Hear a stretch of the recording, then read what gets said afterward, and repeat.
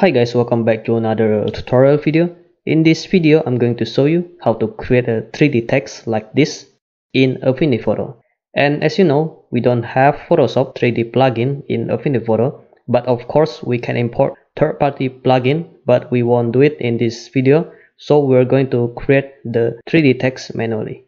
Okay, so without any further ado, let's get started. First, create a new canvas.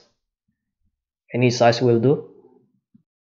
And then I will create a simple background. I will apply gradient overlay.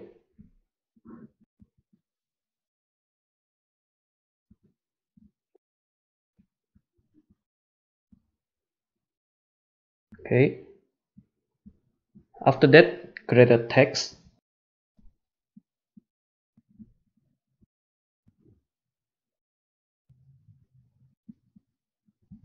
Just type anything.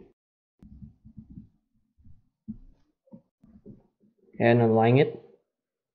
Then duplicate this text layer by pressing Ctrl J. And select the first text layer. Then apply outline layer effects and set the radius to 5 pixels.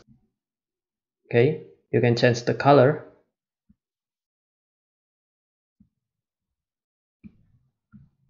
Okay, after that duplicate this layer, and because I want the 3D text to face the left direction, so move it to the left and upside 2 times. Okay, after that do it again, duplicate it and make around 25 to 50 of this duplicate layer.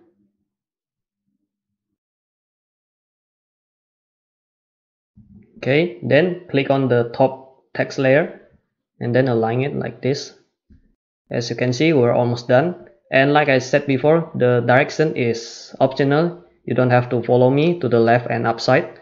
You can go to the right and downside as well, or to the up or downside.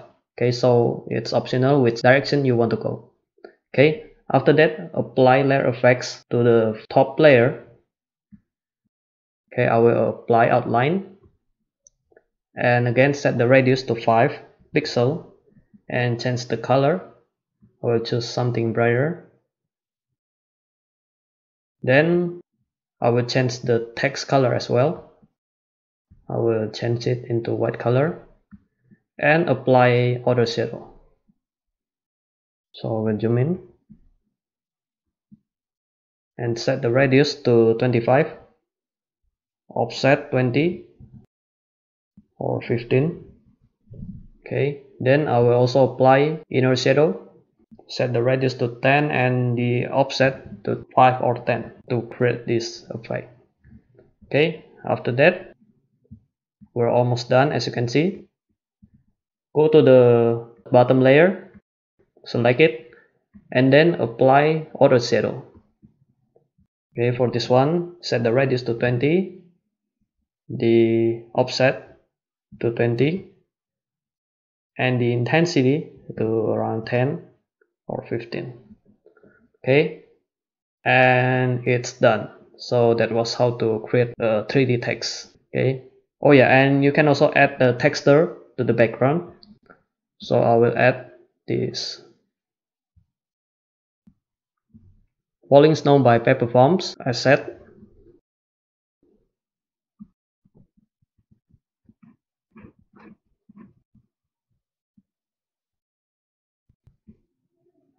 Okay, and then I will change the blend mode to overlay and reduce the opacity to around 50.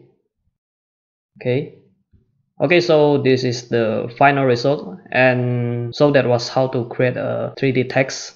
Okay, and this is just a basic 3D text that I just showed you. There are a lot of 3D text variations that you can try as well, so you don't have to exactly follow all of the steps that I just showed you. Okay, you can add more settings, okay, to create a 3D text that you like. Okay, so that's it for this video. I hope you enjoy and learn something new from this video. Hit the like button if you like this video. Don't forget to subscribe if you haven't already. And I will see you guys in the next video.